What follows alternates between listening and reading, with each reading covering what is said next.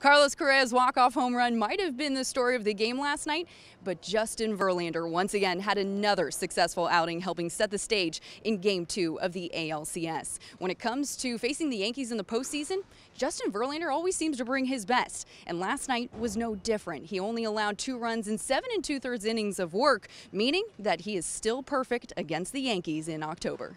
You know, I texted these guys the other night and just wanted to let them know how special I think they are, and you know what confidence they instill in me. You know, you make a mistake, and more often than not, they're able to make a tremendous play. Whether it's Carlos ranging the hole with his arm, or Altuve laying out and showing his range, or Bregman, you know, going deep in the gap and turning and making some jump throw. It's crazy. Almost night in and night out, you see some incredible defensive play, and I'm just talking about our infielders. I mean, our outfielders are really special athletes as well. So yes, to answer your question, it gives me tremendous confidence.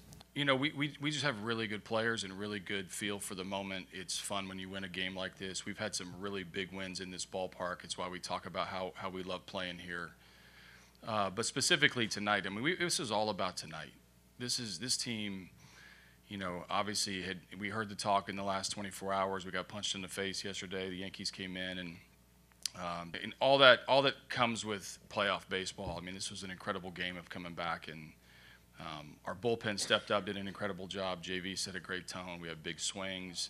We had a ton of opportunities. We lined out a lot that even in those opportunities. So just really proud of how our guys stay in the moment. The Astros left bright and early this morning for New York, and now Gerrit Cole takes the mound tomorrow for Game 3 of the ALCS. Reporting from Minute Maid Park with Sports Tonight.